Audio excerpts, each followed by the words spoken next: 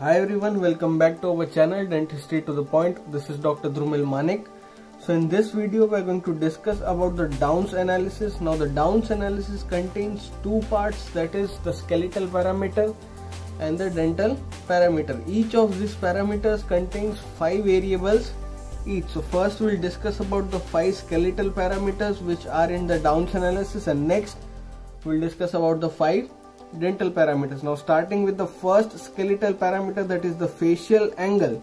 Now what is facial angle? It is an angle formed between the line formed by nasion to pogonion. First line will be your from nasion to pogonion, that is your NPOG line. Second line is your Frankfurt horizontal plane. This is your Frankfurt horizontal plane from porion to orbital. So the angle formed between these two lines is called as facial angle. Now this angle gives an idea about the antero-posterior positioning of the mandible. If this angle is increased, that means if mandible is in forward position, that means the angle is going to increase, that means it is skeletal class 3. And if this angle is decreased, that means mandible is behind, that is skeletal class 2. So this is about facial angle. I have also written the average values. You need not remember each and every average value, but it has to be understood. Second is your angle of convexity. Now what is angle of convexity? Now angle of convexity is a line drawn from nasion to point A. First line is drawn from nasion to point A. Second line is drawn from point A to point B. Now both the lines will form a little amount of convexity in the facial plane. This angle is measured and this angle is called as angle of convexity.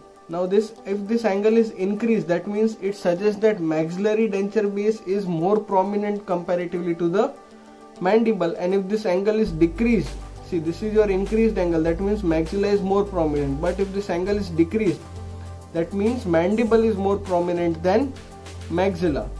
Third is your mandibular plane angle. Now what is mandibular plane angle? That is the angle between the plane of the mandible, that is a line joining the lower border of mandible and Frankfurt horizontal plane. इन दोनों lines के बीच का जो angle रहेगा, that will be your mandibular plane angle. तो this is known as mandibular plane angle. अब इससे क्या decide होगा कि अगर ये mandibular plane angle increased है, that means the patient is a vertical grower. He is having an hyperdivergent facial pattern. और अगर ये angle decrease है, that means he is a horizontal grower or hypodivergent facial pattern.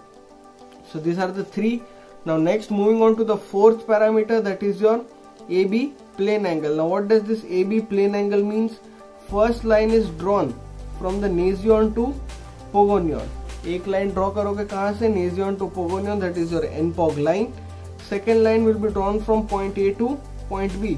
तो ये दोनों lines जहाँ पे cross करेगी वहाँ एक angle बनेगा. That angle is known as AB plane angle, that is angle of point A to point B in relation to the facial plane. अब now this value is always going to be negative क्योंकि mandible is situated a bit behind in context to maxilla. But if in skeletal class 3 this mandible is going to be front, that means this angle is going to become positive. So in regular cases it is going to be negative, but in the cases of skeletal class 3 it is going to become positive. Average value कितनी है? -4.6, because the value is always going to be negative. It ranges from -9 to 0. Now last parameter which were left is your y-axis. Now what does this y-axis mean? Y-axis is also known as growth axis. Now this is formed by the first line, that is your Frankfurt horizontal plane from porion to orbital, and second line is from scella to gnathion.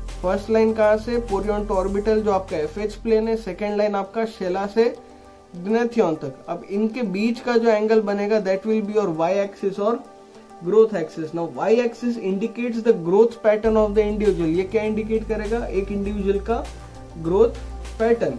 अब जैसे कि ये angle ज्यादा है, that means the patient is vertical grower, and if the angle is decrease, that means the patient is horizontal grower. अगर ये शेला ग्नेथियन line ऐसे हो जाएगी तो ये एंगल इंक्रीज हो जाएगा, ये जो एंगल है, तो ये क्या होगा? Vertical grower. अगर ये एंगल डिक्रीज होगा, that means the patient is horizontal grower. So these are your 5 parameters, that is of skeletal context. Now second, we are discussing about the 5 dental parameters. Now what are the 5 dental parameters? First is your incisor occlusal plane angle, incisor mandibular plane angle, cant of occlusion, then interincisal angle, and lastly upper incisor to apoc line. So first we'll start with the incisor occlusal plane angle. Now what is incisor occlusal plane angle? That is, first line is drawn from long axis of lower incisor and second line is drawn along the plane of occlusion. अब इनके बीच का जो angle बनेगा that will be your incisor occlusal plane angle.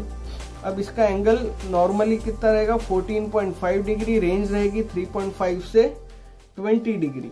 Now if this angle is increased, that means the incisors are retroclined, and if this angle is decreased, that means the incisors are proclined. It is going to be opposite. If the angle is going to decrease, the incisors are going to be proclined. If the angle is going to get increased, the incisors are retroclined. Now second thing which we are going to study is your incisor mandibular plane angle. First was your incisor occlusal plane angle.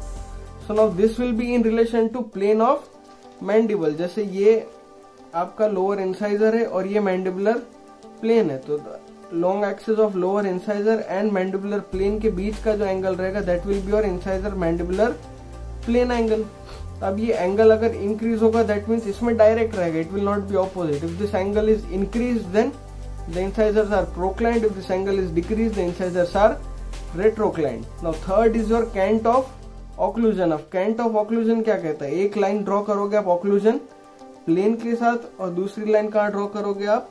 Frankfurt horizontal plane के साथ. अब इन दोनों के बीच का जो angle रहेगा that will be your cant of occlusion. अब ये क्या देगा? This will give the angle or a measure of the slope of occlusal plane relative to the FH plane.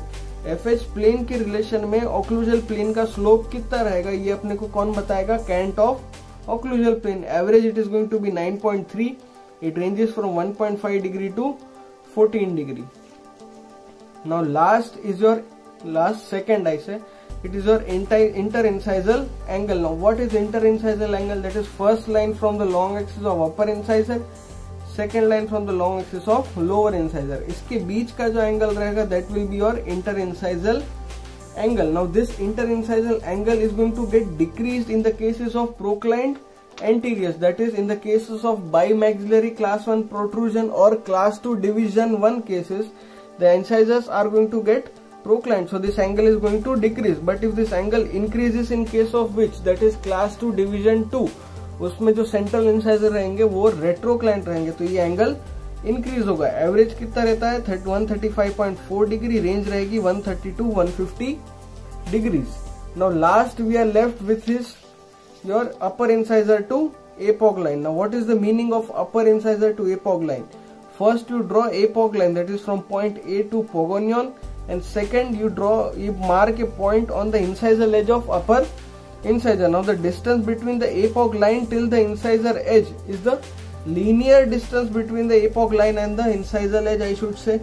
So it will give you the presentation or the measurement of proclination, how much are the incisors proclined. The average is going to be 2.7 mm. मतलब apoc line से upper incisor की edge कितनी 2.7 mm आगे रहेगी, and range is going to be -1 to 5 mm. Now it is quite simple that if the incisors are proclined, it is going to get increased. The distance will increase as the proclination of the teeth increases. So these were the 10 parameters, that is the 5 skeletal and 5 dental parameters of Downs analysis. I hope you guys have understood. If you enjoyed the video, then please like, share and subscribe our channel, and don't forget to hit the bell icon so that you get regular updates of our interesting lectures. Thank you.